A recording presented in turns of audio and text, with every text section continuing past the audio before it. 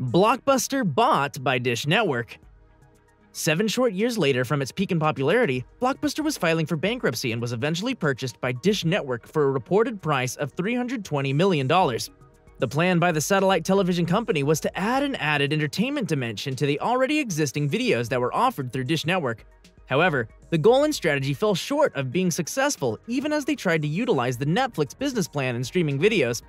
By January 2018, if one was to go to the company's internet presence, they would see that there were 9 remaining stores in the United States. Specifically, 6 of those stores were located in Alaska, 2 were in Oregon, and 1 was in the state of Texas.